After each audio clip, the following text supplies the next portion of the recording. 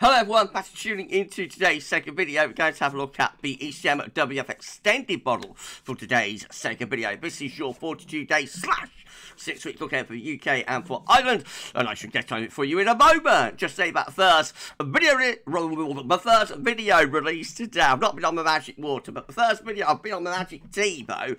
First video released today was the 6 AM UK weather forecast. Got weather forecast and data 14 there on the way later on today as well. Please like, share and subscribe on all today's videos and content. Thank you so much everyone for doing that. Thank you so much to ECMWF.int for supplying the charts and the data as well, by the way.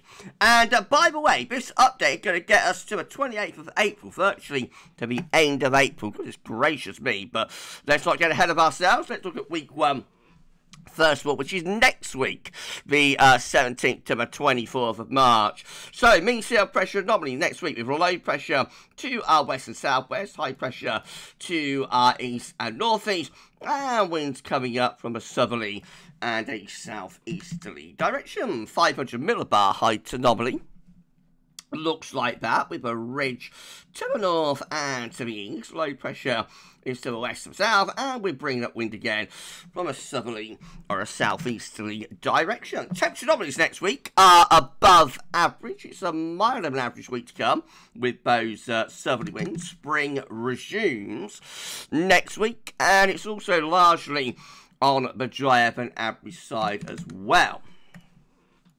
Week 2 will be the 24th of March to the 31st, last day of the month. Big changes here. We've got a mid-Atlantic ridge heading up towards Greenland and a trough of low pressure through the north and west of Europe. Now, could that bring down the wind from the north or a northeasterly direction? Could it? Could it?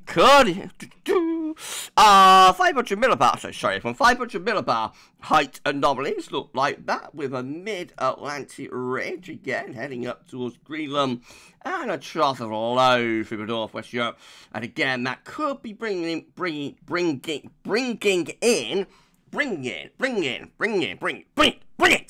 send it. That could be bringing in a northeast, send it. That could be bringing in a north or a northeasterly wind. Temperature anomalies begin to slide a little bit, but still slightly above average. Only slightly, though. Oh!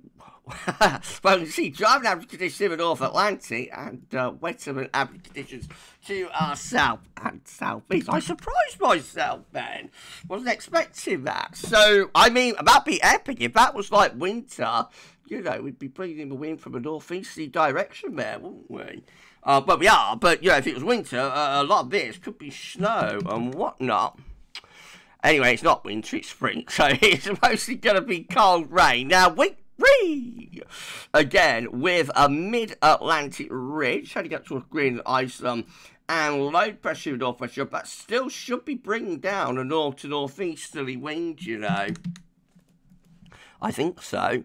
500 millibar heights, again, with some high pressure in the Atlantic towards Greenland, and potentially a trough of low pressure through here. And I reckon, again, we could well have the wind in from the north and from the northeast. Temperature anomalies slide further, though you'll notice the model is not going for colder than average conditions. But in reality, I think we would be in for a cold start to April here, to be honest. Precipitation-wise, weakening signal, but driving average in the Atlantic are wetter than average away to our east.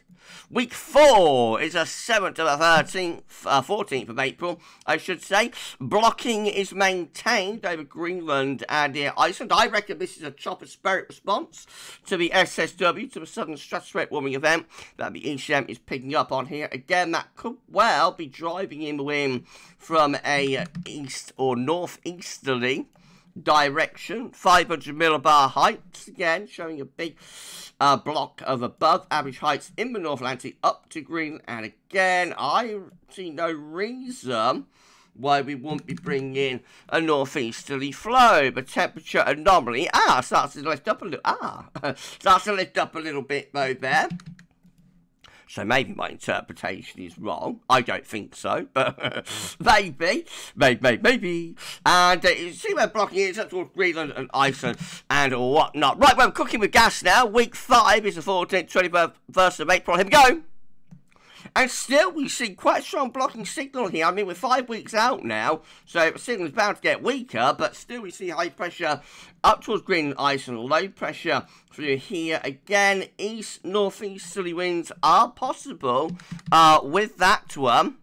Could be a very easterly or even northeasterly April.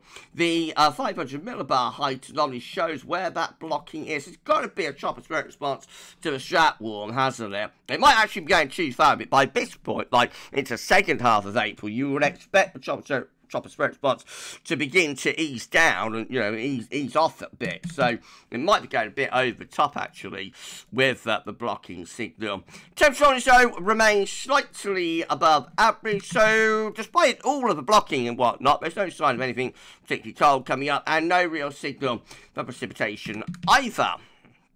And then lastly, we go to week 6, which will be the 21st, 28th of April. This is it.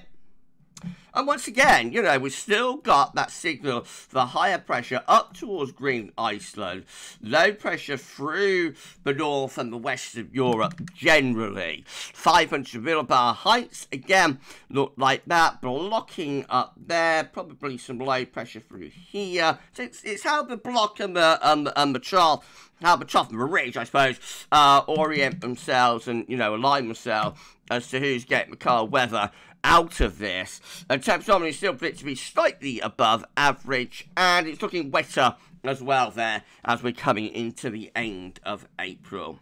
Okay, well, all very interesting. I think you'll agree, it's definitely signs of blocking and quite a significant response to the SSW. Not much sign of cold weather out of that, I have to say, but we'll see anyway. You know, just one run from one model, so could look different when we look at this model again on Tuesday for the extended European outlook, or indeed next weekend for the UK and Ireland focus video. Remember, any forecast on 5 to 7 days comes with big health warnings and large pinches of start attached. We're going to be back a little bit later on with your teleporting day and also weekend forecast, so come back for both of those. So this week's ECMWF 42-day forecast for the UK and Ireland. That's for now, and thanks for watching. Bye for now.